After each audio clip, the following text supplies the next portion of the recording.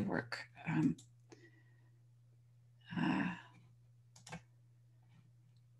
So you should be able to turn on live transcript on yours if you want to try that, although it is often not very useful. Okay. So welcome everyone to the Should I Be Writing part 1. This is a workshop that I initially set up to do with my own thesis students, and then we decided to open it up. And it's really wonderful to be here with so many of you good-hearted writers, and to have space and time to talk about this. I've been giving these writing workshops of various kinds for about the last 15 years. And one of the things that I'm excited to do here today with you is to think about some of the things that have really shifted in my own thinking about what it means for us to help each other learn how to write and how to have less suffering in our writing. So it feels like a great gift to be able to talk together about these things. I'm going to share my screen so that you can see just a few of these things in text form.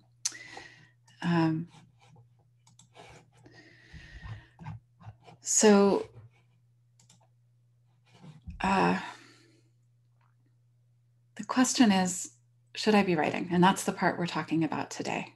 In a week, on next Monday, we'll talk through how and when. So you can see where you want to be with that. The plan for today is to talk through why writing is so hard, why we have a hard time writing.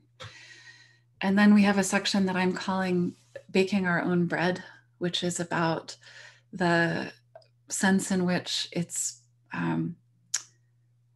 not possible to have these sort of store-bought cookie cutter approaches that are often offered to us for writing advice.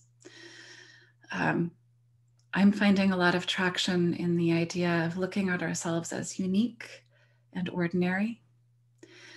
And then a big part of what we're doing today is thinking about intrinsic and extrinsic motivations, and thinking about on-ramps and off-ramps for our writing. We'll take a break at about 1:45 so that everyone can move around and get some more tea.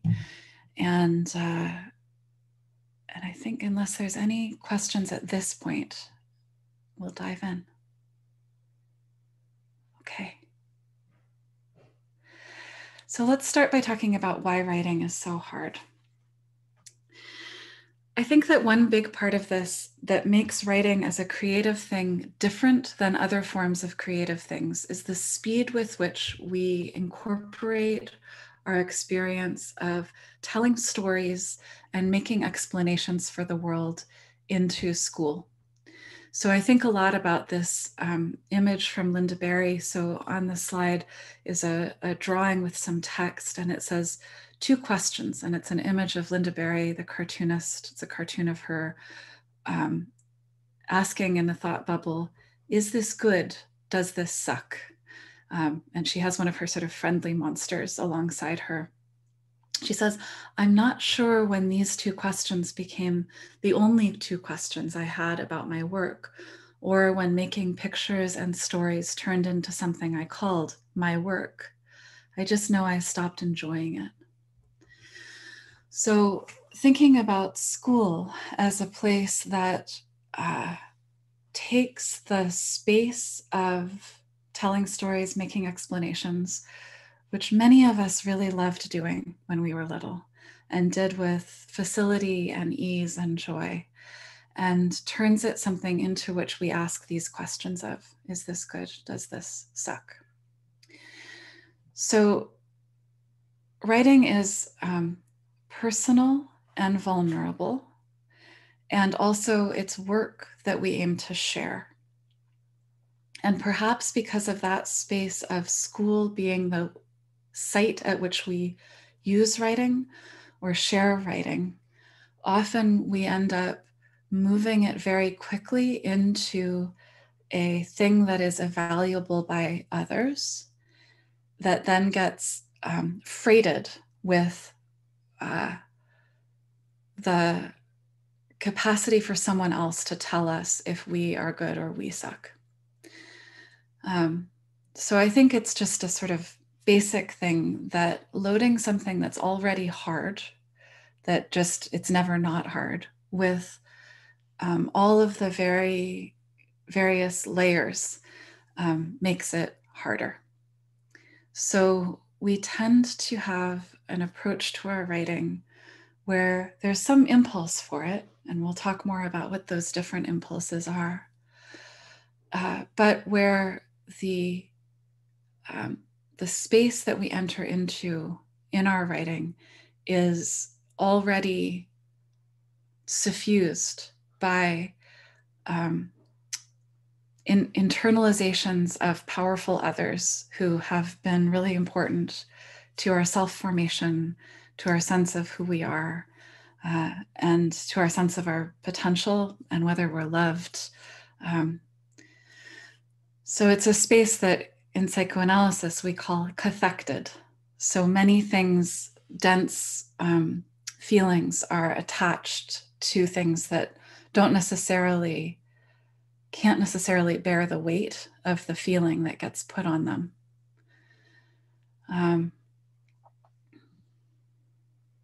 So partially for that reason, and because we've come to think of writing through being evaluated on it, I think, in school, as a place where we should be judged and evaluated, where there is an external force that has the capacity to determine whether we're good or bad. Often, as we're many people here are academics, many people are not in high school anymore, we end up using the force of what was made to work for us to push us through writing. So one of the main things that I see when I'm talking to people about writing or teaching about writing is a tendency to increase pressure or the threat of punishment as a motivation for writing. My former therapist calls this the fear, obligation, guilt complex. So we try to get ourselves to write, and often we're successful at getting ourselves to write through intensifying the things that we're scared of, making the voice about our obligations louder, setting up structures where we feel really, really, really guilty. So we intensify the kind of negative affects in order to get ourselves through the writing process. And that's a kind of repetition compulsion based on having had that done to us over and over again.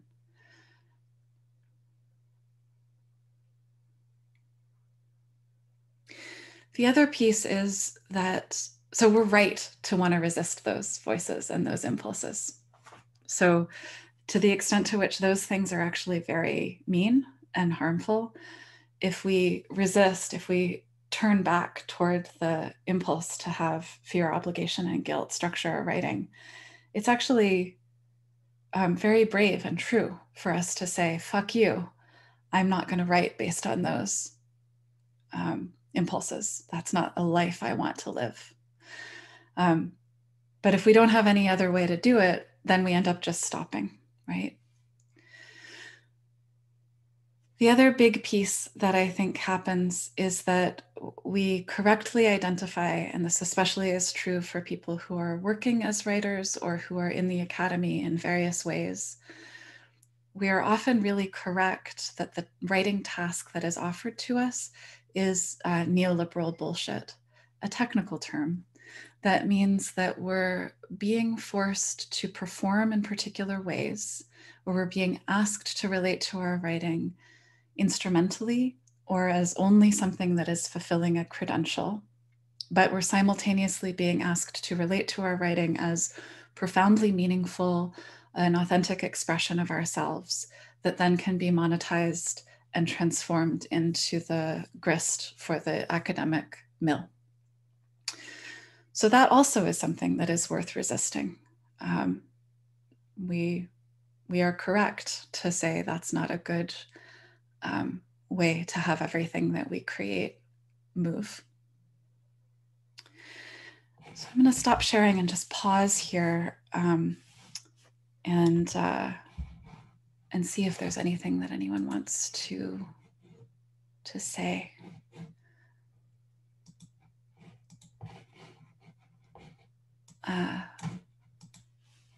Yes. Is there anything that anyone wants to say or ask at this point? I've been more productive and literally more published since I retired. Yeah. Do you have an account of that? Well, I mean, when we'll get to the off ramps, I mean, I would just say, well, what I love is teaching and I've got tenure. So fuck this, basically. I did tell them that. Mm-hmm. I mean, I published, but since then, it's just been stuff I want to do. Mm-hmm. I will get an opinion. It's not like I don't seek some other people to make a comment on my readings, but it's been interesting. It's been more liberating. Yeah. I'm done. Thank you. Thank you.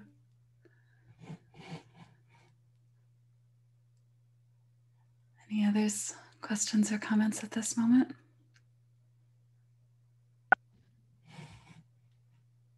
Hi, can you hear me? I'm on the phone. I can hear you. Go ahead. Okay, it's Cheyenne. I'm just wondering why a lot of our schooling, if you have any thoughts on the fact that it's primarily about writing rather than, maybe presenting or having like an open conversation about what you learned. Yeah. Yeah, I think that the piece of why writing is has this particular kind of status or fetishization in schooling has a lot to do with histories of, in our current moment, has a lot to do with histories of being able to assess, which are the idea that we're going to be able to make something fungible and comparable, right? So some of this, in a separate thing, I've been thinking a lot about the ways that grading becomes something that is the currency or the kind of transfer point between things that are personal, individual, unique, and things that are can be compared. And that comes down to the history of professionalization in schooling and the creation of the grade form, which interestingly, I mean, we've probably talked about this. The grade form is something that only came into existence at the same time as there was also people resisting giving grades that could be compared between different institutions. So I think writing as a place of professionalization has everything to do with how can you examine it and how far away can it get? How fungible can it be made to seem? So that's the bad sort of neoliberal part of it. And for that reason, we can also think about what it means for us to create ways of talking together, sharing knowledge and understanding that are not based on writing. But a lot of what I'm interested in here is how we can take back the process of writing from those fear, obligation, and guilt motivations, and also from the sense in which writing assessment is basically there to propagate a racist, colonial approach to understanding the world. So I think that writing for us can be something that is liberatory, at the same time as we need to take seriously the ways it has been a force for oppression. It's also been a force for liberation, right? So that's a big part of how we tell these histories and how we tell these stories.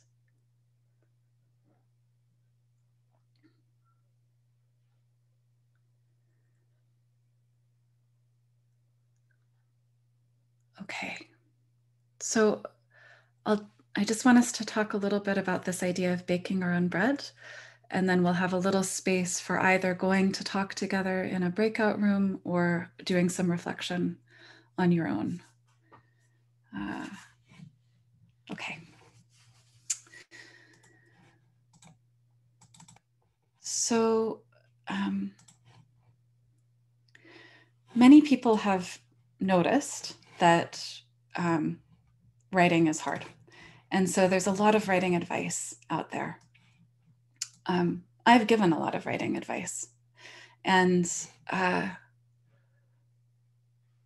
I've been thinking about it, getting ready for today, and just thinking about it generally, I increasingly have come to this realization that writing advice is usually wrong.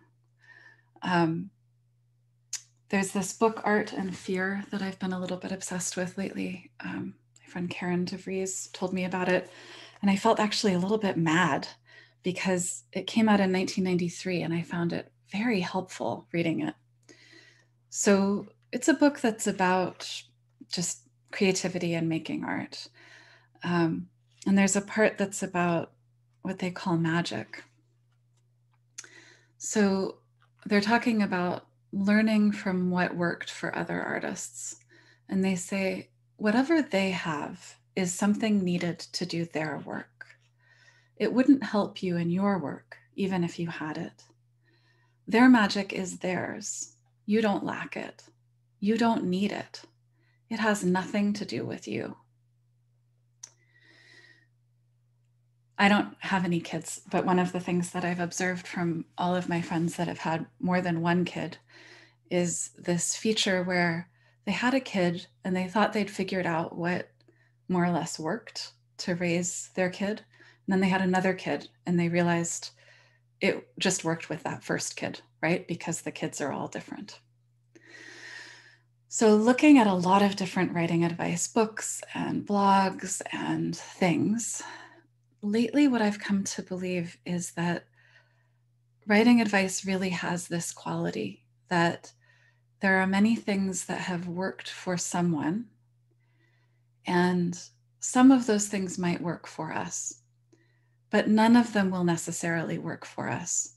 And when people say anything definitive, they're probably wrong. So in my own writing advice, I was very compelled by Robert Boyce, who has studied some academic writers. And he's really the person who is responsible for the idea that we should be doing brief daily sessions of writing. There's another person who does writing advice, Helen Sword, who wrote an article that basically took his methodology apart and said, it turns out it's not doing these brief daily sessions. It's that the people who Robert Boyce was working with had him working with them. So the thing that he thought was happening wasn't really what was happening. I think if we look around, a lot of writing advice ends up being like that. So the analogy that I'm suggesting is that we could do well to stop having kind of prepackaged writing advice and instead to take the approach that we could be thinking about writing and reading what other people do, listening to how they talk about what works for them, more in the mode of trying out different recipes. So baking our own bread. So I think what I mean here is there are going to be things that are very specific to where we are and who we are and what's happening. And we can begin to know ourselves well enough to know what things are likely going to work for us. So if we can't eat gluten, the bread that we make shouldn't be based on making gluten bread, right? It shouldn't be based on kneading. If we have limited budget for standing time, bread that requires us to stand and knead it for a long time isn't going to work for us, but no knead bread might work for us. It might be that, anyway, you get the picture, right? The idea is that in our writing, we can begin to have some trust in our own understanding of who we are and what feeds us, what nourishes us, what we have a facility for.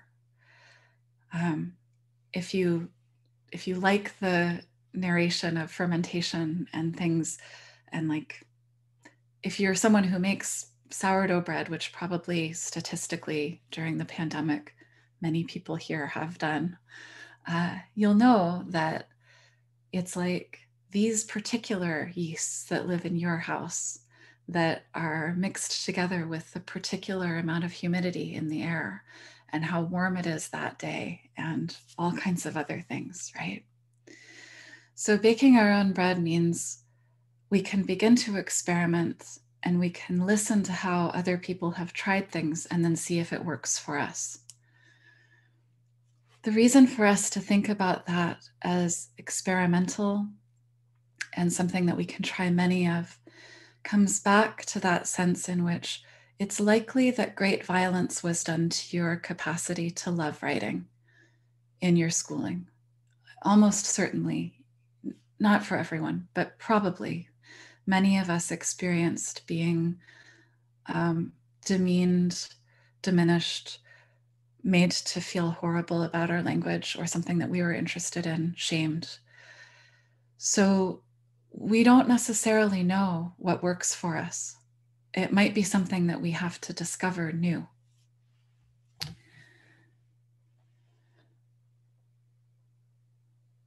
Okay, so what I'd like to do is just take a moment, or more particularly about 8 minutes, and I'm going to offer you the option to go into breakout rooms or to just take a minute and reflect for yourself on this, what we've talked about so far.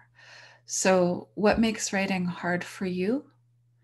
If you have some sense of what the voices are that come up when you're being mean to yourself about your own writing, if you'd like to talk about experiments you've made or things that you want to know more about, what experiments might be. So this is going to be, about 8 minutes of just reflecting on these things, either together or on your own, whichever you like.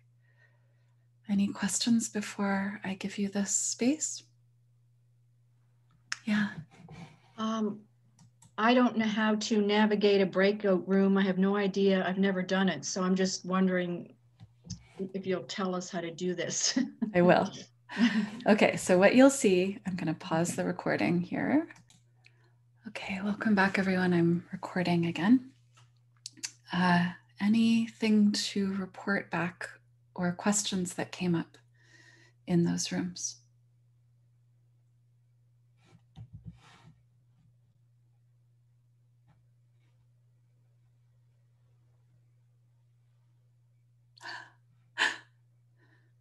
Fear of sharing drafts, breakout room solidarity for room 6.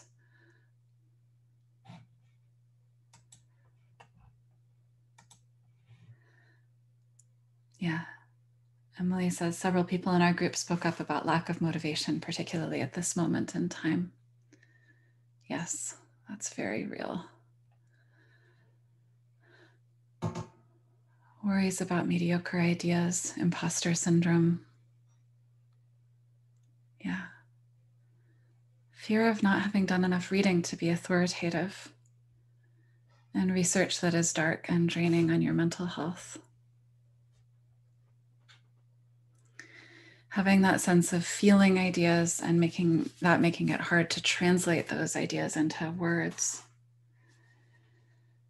Being overwhelmed by the size of a project, the guilt and fear that leads to avoidance and questioning why you thought you could do the task in the first place.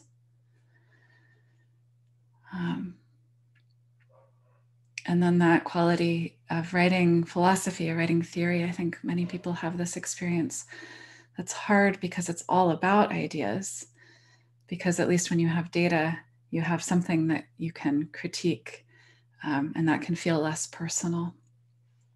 Also, many of us are in disciplines where people are jerks. Wanting perfection, but not knowing what that would look like or how to get it. Having not just one internal critic, but multiple internal critics and incompatible standards between the critics. Why can't the critics be consistent? And this feature of writing as a way to work through ideas, but that not necessarily being something that people want to read. So that space between getting traction yourself and giving traction to someone else. Finding yourself alone in a vacuum where you're writing a thesis or a dissertation where it's difficult to relate to others. And often that's structural. You get sent off to just somehow do the writing without any support. As a scientist, realizing that really good discussion sections read like a wonderful narrative using the data. And then that sense of balancing types of writing, whether academic or creative, or academic writing across and among disciplines. Okay, thank you. Those are really great. So a number of people raised both here in the chat and in the preparation for this sense of wanting to do things correctly, feeling unmoored, not being sure how to motivate. So all of the things that you're saying are really, they're real and widely shared. Ajay says, I feel like my ideas are either obvious or so obscure that they aren't important. I also constantly am concerned about speaking for other people that I shouldn't be. Yes, and Erin says that feeling of not knowing what the paper is actually about, even when you have a complete draft. So I want to focus in here a bit on this question of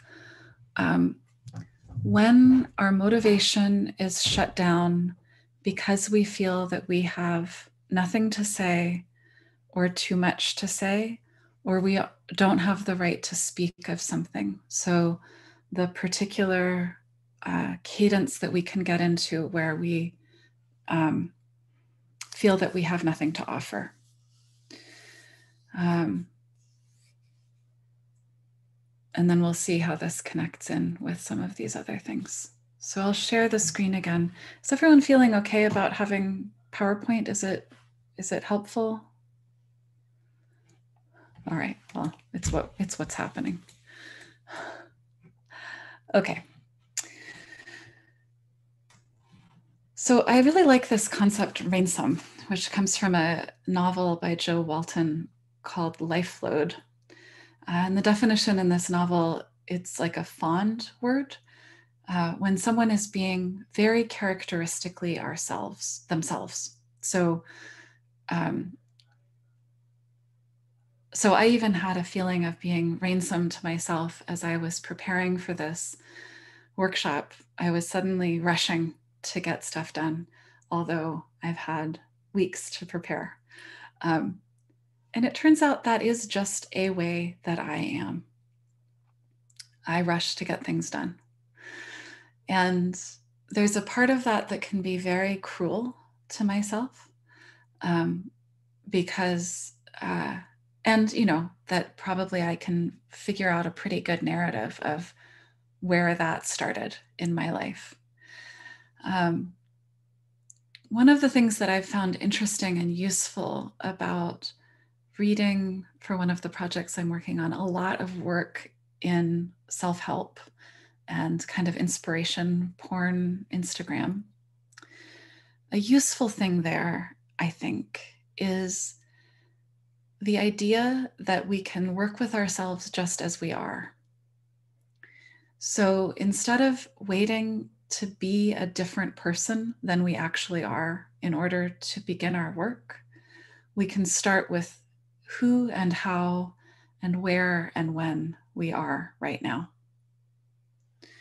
So that quality of rainsomeness, of being uniquely ourselves, I feel helps us when we're part of a bigger story that says we're only allowed to do writing if we're perfectible in some measure, or if something changes so that suddenly writing will be possible. So that narrative that says we have to wait until later, or after we finish a particular thing, or when we become a different person, then we'll be able to write. I would like us really to lay that down and to begin with the idea that we are writing exactly where we are now, and with the actual person we are now, and with the people around us and the situation that we're in. And I'm not saying we shouldn't change things and make things better and take medication, but I think really one of the things this comes from is taking really seriously and starting, for me in my life, with disability theory and saying, we don't need to be different than we are in order to do our work. We're going to be working alongside and with ourselves. So that means, you know, like in that cartoon where the depression is like smothering us and then later it just kind of sits next to us while we work, or however you want to picture that, right? Whatever operative metaphor you want. It's like we can really love ourselves as we actually are, and we don't need to beat ourselves up for our weird habits that we've made in response to this hard world. We can begin with some feeling of feeling love and affection, even for the things that we do in our writing practice that are pretty weird and sometimes actually make our lives much harder. So lately, rather than having a plan for how everyone should do their writing, although next week I will offer you some sites of experimenting for like what you could try. But lately I'm really interested in what happens in our writing if we turn exactly toward how we really are right now, and we don't think that we need to be someone else in order to do our work. And what would happen if we could have some affection for when we are ransom, when we're being very characteristically ourselves, just as we are.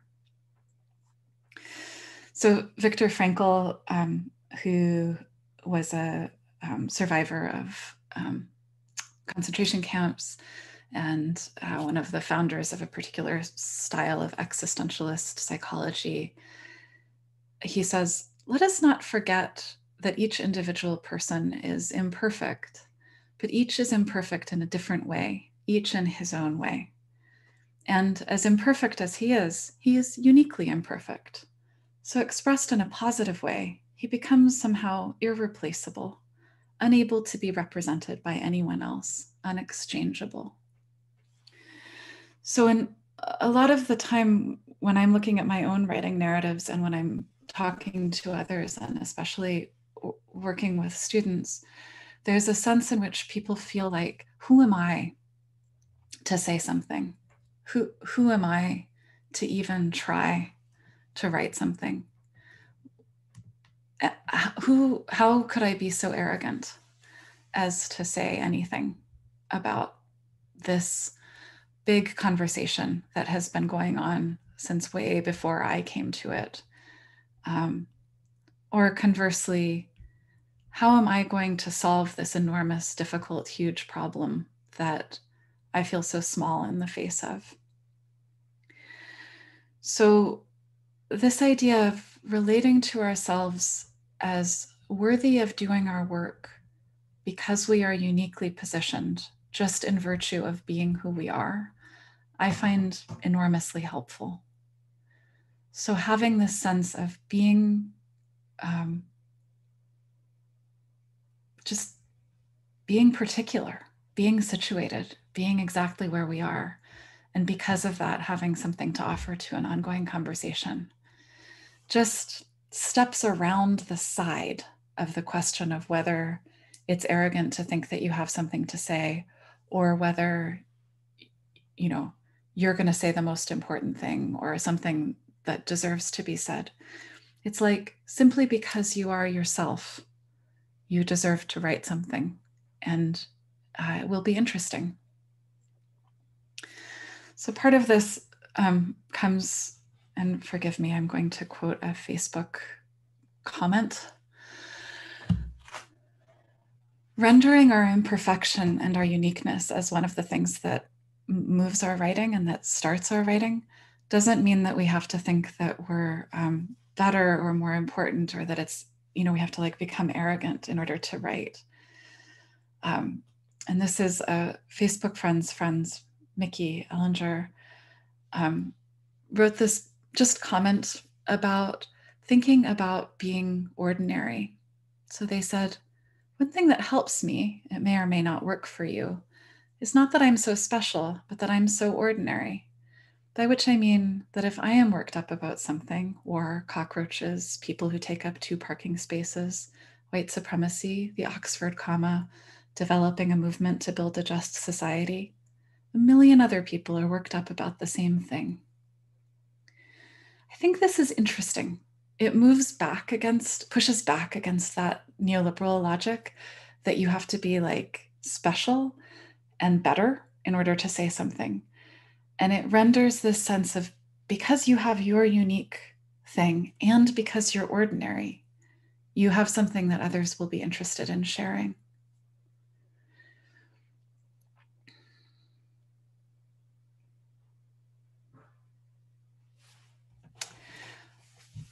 Okay, I'm stopping sharing. We're going to take a 10-minute break.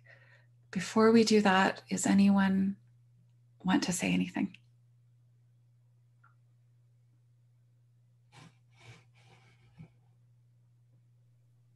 Tracy Isaacs here. I love that quote. Isn't that great? Amazing. And it's really what's at the heart of good memoir, right? It's like a unique personal story, but it taps into something of wider resonance. Yeah. So I love that. Thank you. Yeah, thank you. That's right.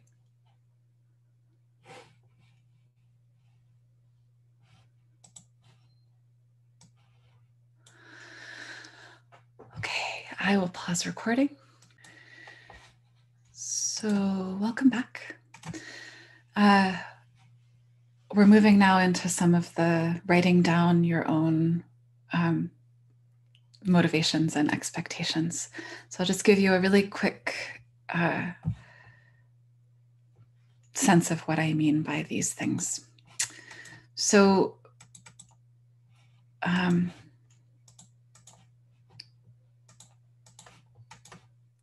sorry, why are you not working? Well, can everyone see this even if it's not full screen?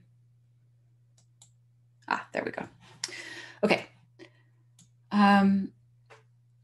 Internal and external motivations are surprisingly hard to disentangle. I think about intrinsic or internal motivations in terms of Audre Lorde's sense of the erotic, which maybe many of you are familiar with. And I recommend you just go back and read that complicated, beautiful chapter from her book, Sister Outsider. She defines it as an internal sense of satisfaction to which, once we have experienced it, we know we can aspire. So intrinsic or internal motivations are those things, I think, that cannot be felt secondhand and that no one can tell you if you are feeling. So we could think about that existentially from the sort of Viktor Frankl point of view as those things that are uniquely your own. He has this very, I think, interesting approach to thinking about the question of the meaning of your life as something that life asks you and you answer through what you do with your life. So that quality of like the only meaning we have being what we make.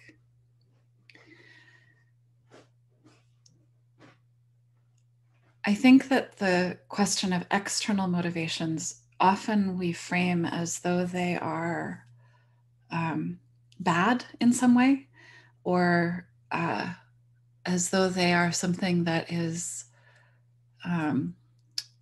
less noble and more venial. So the external internal motivation narrative that we often have as writers tends to say that things that are not internal motivators of being completely authentic and really telling your true self, that those are somehow embarrassing, right? And this is a little bit also about that question of how academia structures what we're writing.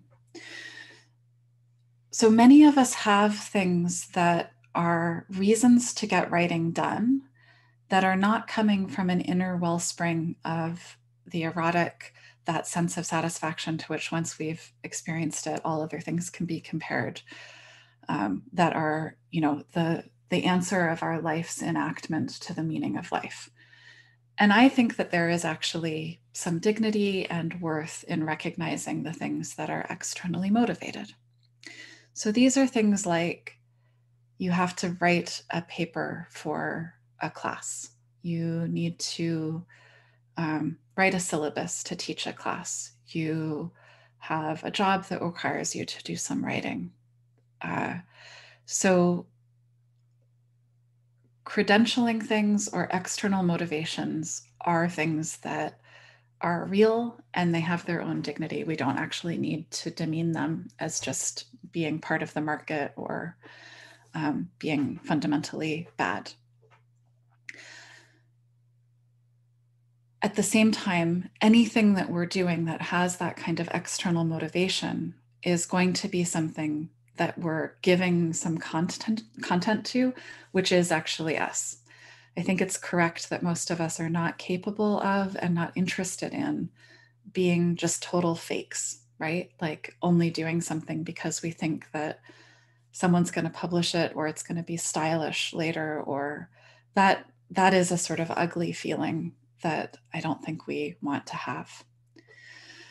But being able to define or delineate what part of what we're doing is internal and what part is external is important, because so much of the time the things get cathected together, they get stuck together. So for example, you might feel like this person didn't value me or take me seriously or think that I could make it, or I live in an ableist world and they all think I can't do this hard thing. And therefore I'm going to do this hard thing and prove them all wrong. So that's actually an internal motivation, wanting to feel a sense of dignity and self-worth that's getting put on an external thing like getting a grant or finishing a paper. And the problem there is that usually the feeling that gets attached to the relatively prosaic kind of workaday stuff is much bigger than those things.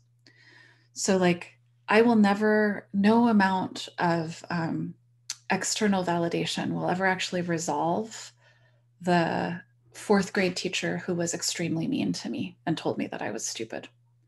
Like, I know that his voice is one of the voices that tells me that I should stop writing. And I'm sure you all have your own version of Mr. Cadell in your head and heart. But actually, there's nothing that I can do that will convince him that he was wrong about that. So I'm going to have to find internal motivations that don't try to make that person in my past healed, you know, through any kind of validation.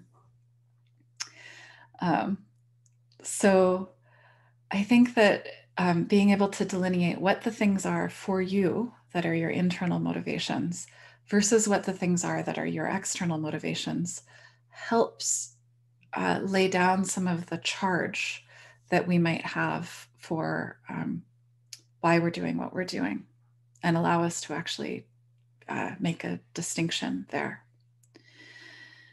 So what I'd like to do is move back to just spend a few minutes on reflecting on internal and external motivation.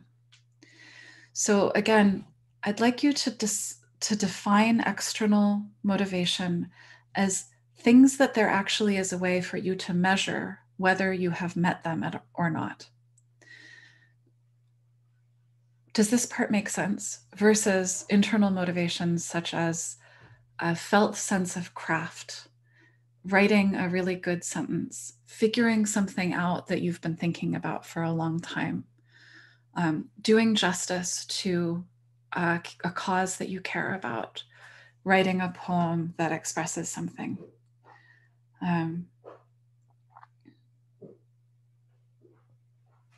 Any questions about the idea here, the plan?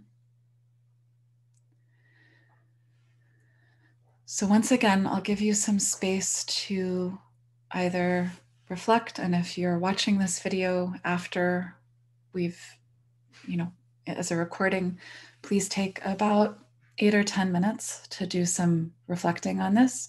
You could write down internal and external motivations in columns. For people who are here, I'll reopen the breakout rooms.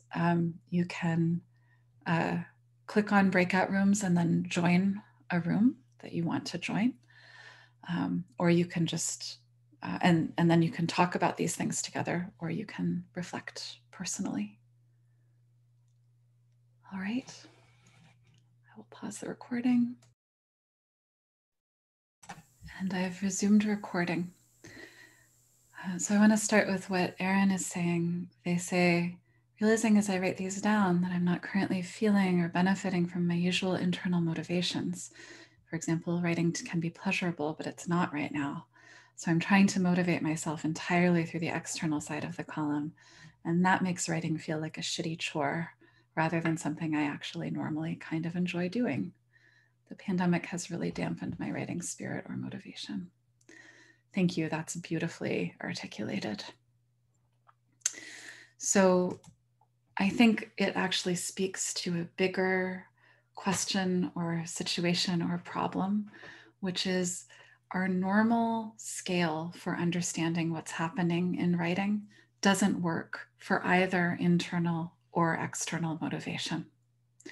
So if our internal motivation includes things like, I really finally was able to say something about this important thing, or I understood how to frame this particular text, or I feel good when I am working on articulating this difficult part of my life. Those experiences usually happen in the midst of tremendous flailing around, and all of us who have been writing for any amount of time probably can recognize and maybe actually be sort of bored by the particular sequence that we go through. Do you know what I mean? Where you're like, oh no, here I am at the part where I think everything I'm saying is totally boring and I have nothing. So we have these standard narratives, right? I don't have any standing to speak on this issue, or nothing I say is worth listening to, or everything is just so obvious, or whatever your personal narrative is. It will come up.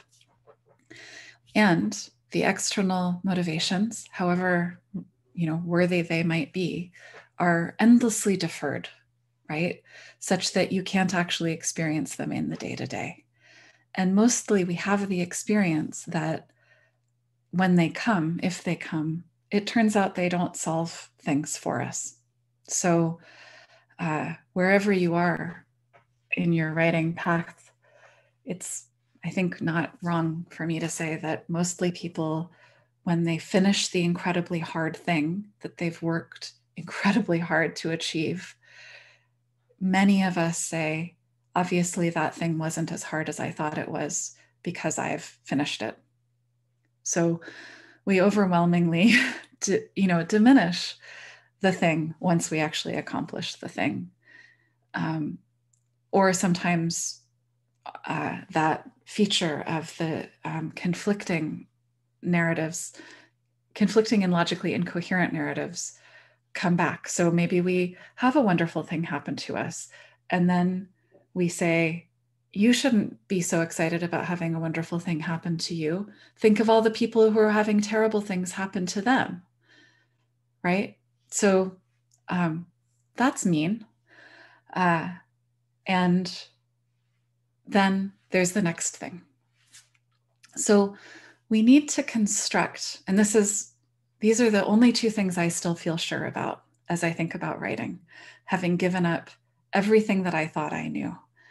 And this is partially, I came to realize that I'd been very confidently giving lots of people different kinds of writing advice.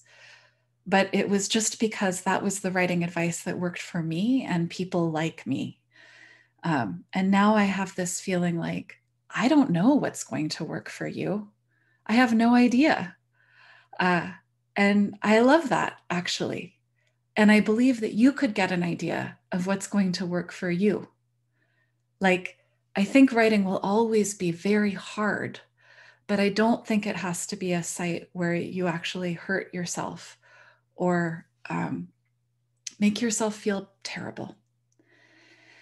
And the secret is finding activities that allow you to stay long enough to let the waves of whatever your particular self-doubt, self-fear,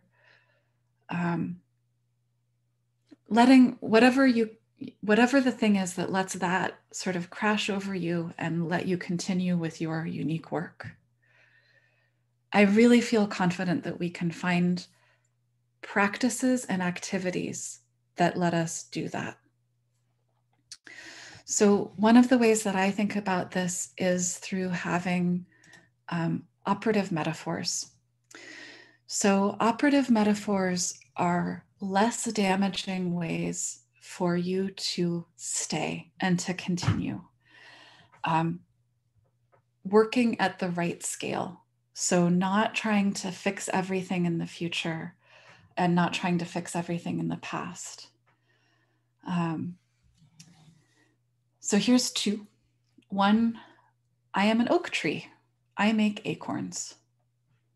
I don't know what's going to happen to the acorns. They might get eaten by squirrels. They might go off and sprout other oak trees, but I'm just making lots of them, right? So that's an operative metaphor. Another operative metaphor is my work is an offering. I light it on fire and send it off the river. These are metaphors that work for me because they're about process. So, and they don't require me to control what happens, but they're going to be really different than metaphors that work for you. So one thing that I'd like you to be thinking about over the course of this next week is an operative metaphor that is kind, process-oriented, and allows you to find a way to stay through the storm when it arises. So that just gives you a little bit of anchor. So part of this is, I spent many years teaching mindfulness practice and trauma-sensitive mindfulness, and therefore reading things about emotion and cognition. And, you know, who knows? But studies show that our emotions move a lot. And the thing that stays is the narrative we tell about the feeling we're having. So that if we can just wait for about 30 seconds, our feeling will change. If we tell ourselves a story that keeps the feeling going, it stays. So instead of there being just like continuous feeling, this theory is, you actually have some movement, and the thing that makes something stretch and continue is the way you narrate it. This, of course, is inside the sense in which it's like, if we're completely depleted because we've been in a pandemic for a year, having a different story isn't going to necessarily change how we're feeling, right? But we can tell a different story than we're bad and everyone else is getting lots of work done and we should be writing a lot too, right? So we might need to have an operative metaphor for right now that's like, I am a spring that is been drained by a drought, and I need to refill before anyone can drink from me, right? That's a different metaphor than just like I am a helpless lump. So you have your own metaphor, but I would like it to be something that when those particular narratives that you know about yourself that you can identify as, those are pretty shitty voices that are saying mean things, that have sometimes managed to force you, like with a cattle prod, to get to your writing. When those stop working, and they maybe shouldn't ever have worked, right? That was part of a violence of the academy or of schooling. What can you find that will let you stay with some softness and gentleness for yourself? So the things that I've found helpful or one way to think about this is through this idea of off ramps and on ramps. So we're coming into the last 5 minutes of today, and this is a workshop in 2 parts with this connective week. So I'm hoping that you can relate to this as an experimental week where you have a couple of tasks.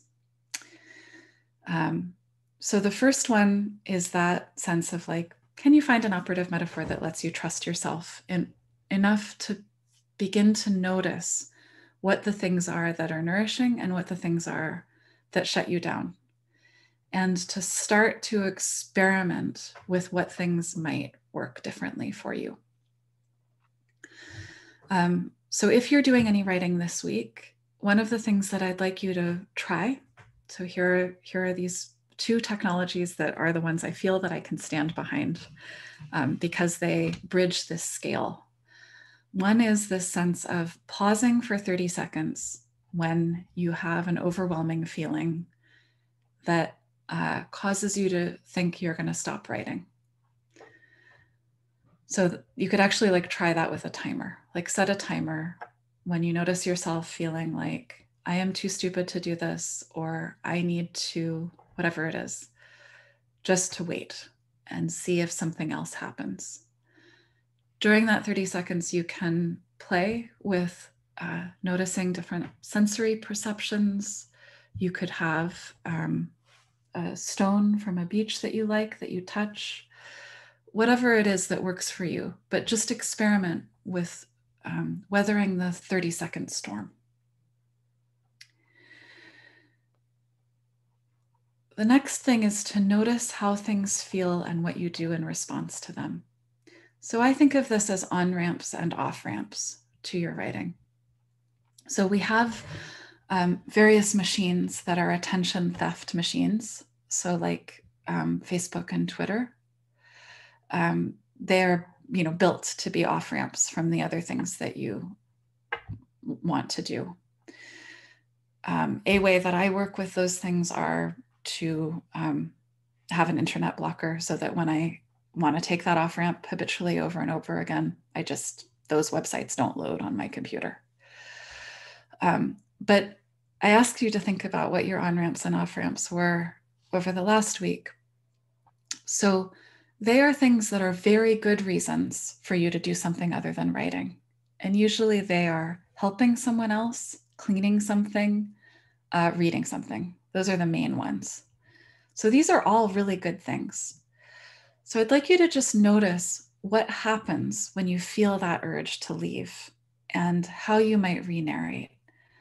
And I'd like you to actually cultivate this week a practice of talking to yourself that is very gentle and that acknowledges that you're offering yourself something that you actually care about.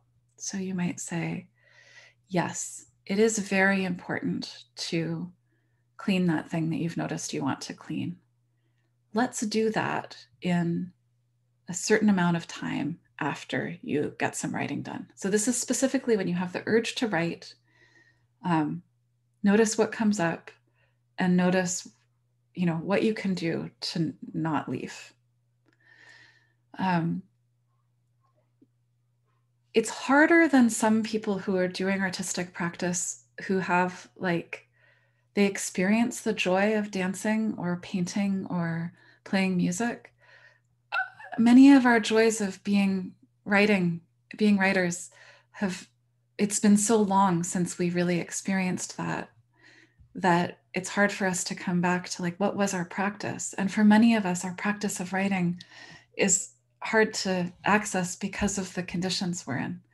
So for me in Ottawa, I can't go and meet up with people in a cafe and write together. That's one of my main writing on-ramps. It's a way that I've gotten a lot of things done.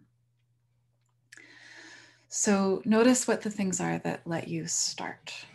Again, from that Art and Fear book, they say, the thing is not that we never stop.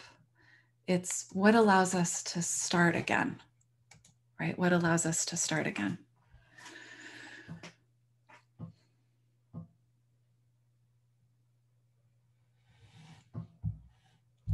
So I just want to note two things from the chat. Ajay asks, how do we think about when you have lots of other people who are suggesting what you should think and write about? And like, how can you know what you actually want to? And coming back to something that many people raised about motivation, like how can you feel motivated? So this week, if you can, I would like you to be not doing too much writing. So not trying to be excessive, but trying to be really attentive. And then to notice when you feel excited and curious about something. So to let yourself try to follow your pleasure rather than following the particular habit of, because other people care about this, you care about it. So I know I'm being kind of woo-woo here, but there is something about finding a way to trust that you actually do have a direction that if you follow it, it takes you somewhere. So being very small, that's what I'm interested in this week.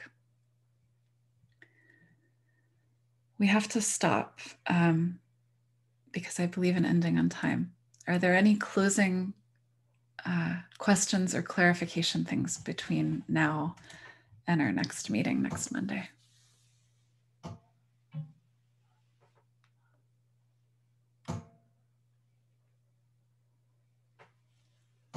Okay, well, thank you all so much for being here. It's really wonderful.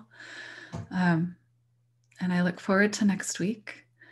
I will put this up and do you feel like you know what you're going to try to do this week? Is everyone okay? Great. All right. Well, thank you. We're going to have this very weird, suddenly closing things. I will stop recording.